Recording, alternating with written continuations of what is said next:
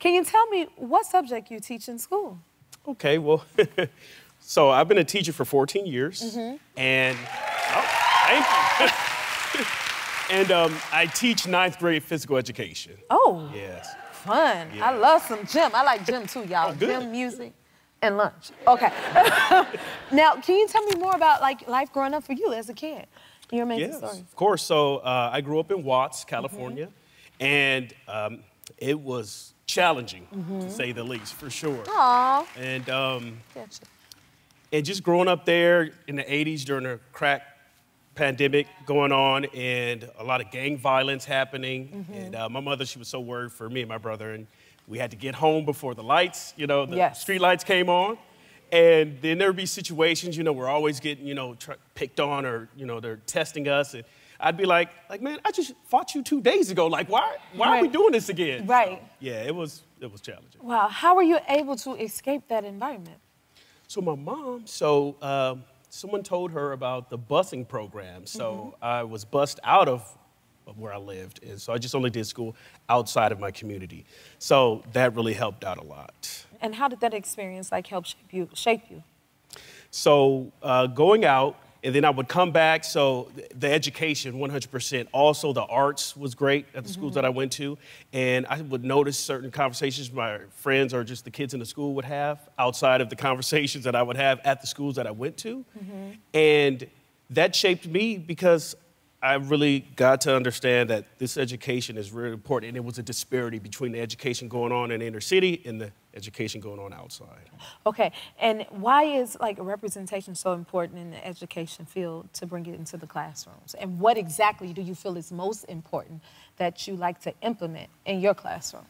It's a good question. So it's very important, representation, because when I grew up, I didn't have any black male teachers growing up. So me going into the classroom, I have that representation and people can see that, I'm like a figure that they can see now moving forward. And I like to implement situations that I had to endure during my life because my students, they don't believe that I grew up in the hood. They're like, Mr. Ross, that's cap. You didn't grow up in no hood. And I'm like, I did, but I left my street cred card at home, so can't show you. So they can relate to you more when they know, no, I've been through what you've been through, and you're a great example because if you've been through it and you're there, you can show them they can make it through it too. Exactly. Right? And if they want to be a teacher, yes. Yes. What do you love most about coaching? So I coach girls basketball and girls softball. Yes, and badminton. So. Oh, okay. Thank you.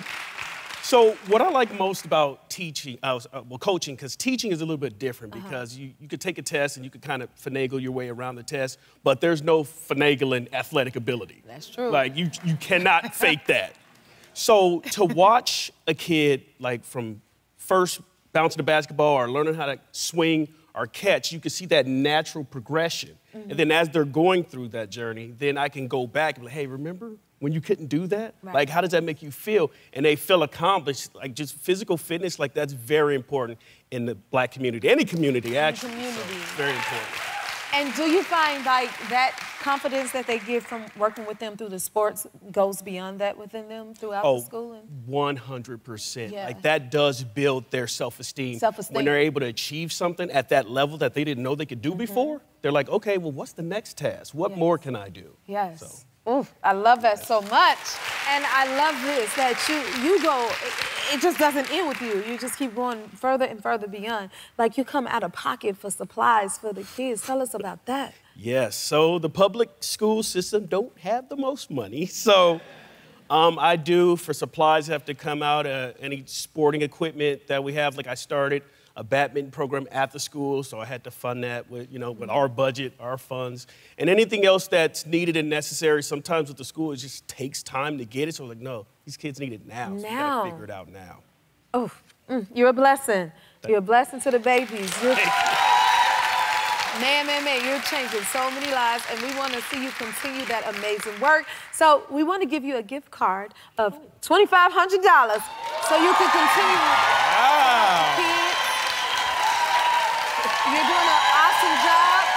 you We are so proud of you. Thank you so much, Bryan. Come back and see us and take care of those babies. If you like this video, smash that like button and subscribe to the Jennifer Hudson Show YouTube channel. Check your local listings or visit jenniferhudsonshow.com to see when you can watch full episodes in your area. And don't forget to sign up for the newsletter.